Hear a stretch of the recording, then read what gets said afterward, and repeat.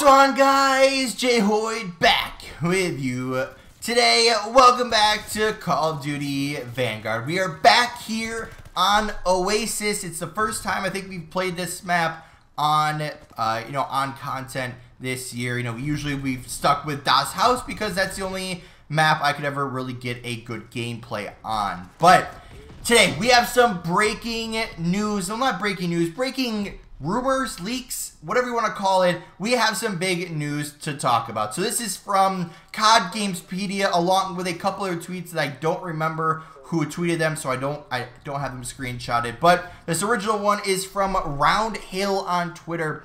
They say Activision to delay next year's Call of Duty game. 2023 will be the first time in nearly 2 decades that the franchise will not have released an annual mainline release.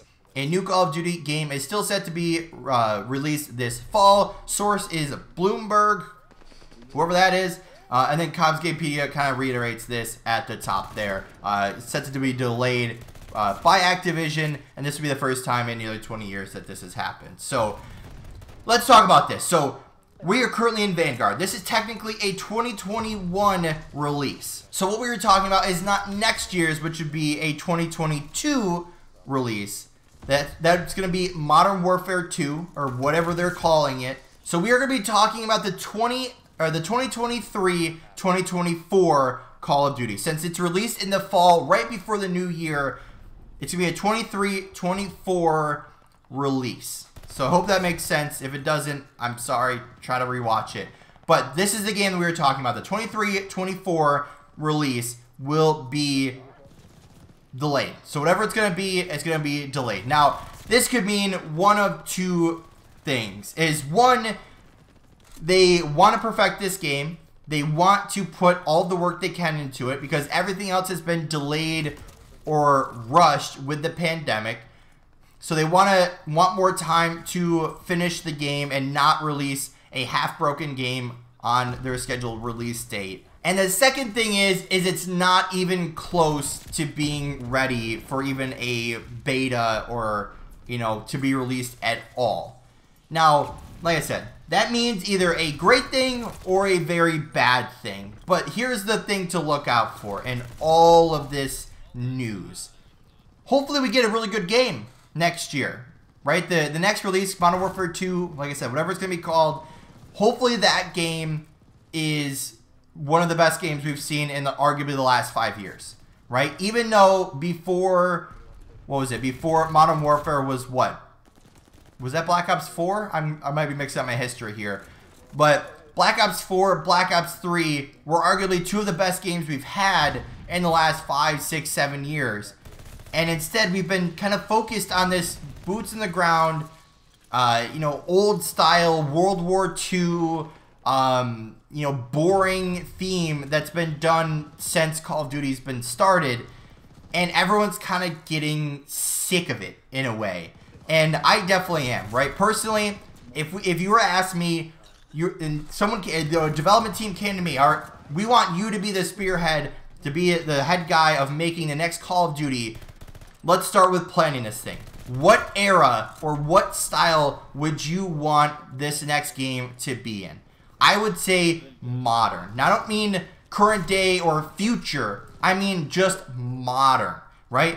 Black Ops 2, Black Ops 3, Black Ops 4, those new style modern Call of Duties. I mean, Black Ops 2 is a little bit older, but Black Ops 3, Black Ops 4 mainly, right? That's the era I'd want personally. A little bit more advanced, a little bit more cleaner, gameplay, cleaner maps, less clunky, less things to look at. Because these last couple of Call of Duties, I feel like I haven't been able to see anything. And, I have the same eyesight as since a long time ago. And I feel like I just can't see anything anymore. So, hopefully, that's what Treyarch or... I guess, would that be Treyarch? Because next one's Infinity Ward. I think it'd be Treyarch's release. Hopefully, they're like, hey, people are hating this old style. Let's switch it up. Let's do something modern. Hopefully, that's what they do. Hopefully they bring us a modern game instead of this World War II, really old, hard to see, and trying to make the best out of it. Now, here's also the big risk factor behind making this type of move is the next Call of Duty game comes out. Modern Warfare 2 has to be a great game. I don't mean just an average, decent, tolerable game. I mean a great game. Maybe not great, a good game, right? Has to have good gameplay, has to have good maps, has to have a good ranked play that comes out very short after the game's release, if not on release. The Call of Duty League has to start almost right as it's releasing, right? A month after the first kickoff event. You have to have a lot of those things solidified. You have to have a good release in order to make this all worth it. Because if we're delaying a game, that must mean they need more time to either finish it or perfect it. So that way we're not having a half-broken, half-assed made game just thrown out there and then they just kind of work on it all year long. Like, hopefully that's what that means. Is this game's going to be good enough that we can make it last 2 years. But then also, the community is not going to like this. Regardless of what game it is, they're not going to like it. Like, I feel at this point, Call of Duty fans are just not happy with anything that gets released. And I would probably agree with that. And the reason I say that is, if you looked back at all of the Call of Duty games I've ever played, going back to Black Ops 1, which was what, 2011, 2010, 2009? What year was Black Ops 1 released?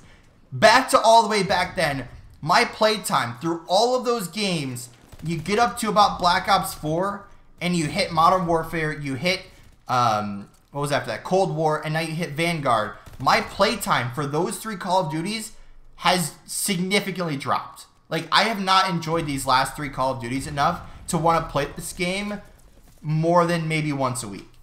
And that's only going to be for a few hours, you know, at night, let's just say. Now, don't get me wrong.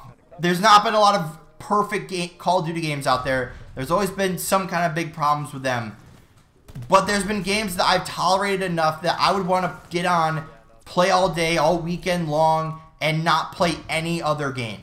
Like, literally nothing. Like, if it was right now with NHL, FIFA, MLB, Halo, Minecraft even every once in a while, you know, I've never been able to play those games because Call of Duty was so good, right? I loved Call of Duty. But now I'm like, well, now I'm kind of getting burned out on all these other games, including Call of Duty, because I'm like, okay, haven't really been enjoying any of these games. NHL kind of is back a little bit, but even then, I mean, that could be a whole separate video of how I think about NHL right now. But even Halo kept coming out. It's changed everything. I've been really enjoying playing that game. I'm not the best. I've never really been a Halo fan. I've only followed it when OpTic had a pro team. They still have a pro, well, now they have a pro team again. So I've been watching more of it. Plus, the new game coming out, I've been really enjoying playing that more than Call of Duty because it's been a new, fresh experience. Although I'm not the best, I'm still having fun with it. But, like I said, to kind of bring back my point here, this next Call of Duty, Modern Warfare 2, or whatever it's going to be called, that game needs to last the next 18 months minimum, right? Has to keep it fresh, keep it balanced, have a good ranked play, have good maps, have good gameplay, and not be terrible in order for this huge risk of not releasing a game after that for an extra year. It has to be all worth it, right? It has to be a good game. It cannot fail as a game like Vanguard, like Cold War, and like Modern Warfare did. Like, it has to be a good competitive game, good maps, good game. Like, everything I just said has to be in the game from day one. And I don't just mean a couple of good maps. I mean at least 10 plus good maps. Not just random maps thrown together. 10 good maps. But we could probably make this into a part 2. I don't know if I'm going to or not, but that's going to be it for today's video. Let me know of your thoughts and comments down below in the comment sections. If you did enjoy, hit that like button down below if you haven't yet. Or if you're brand new here, make sure to subscribe. Turn those post notifications on so you never miss an upload. And don't forget, you can always change your mind later. With all that being said, guys, we'll see you in the next one.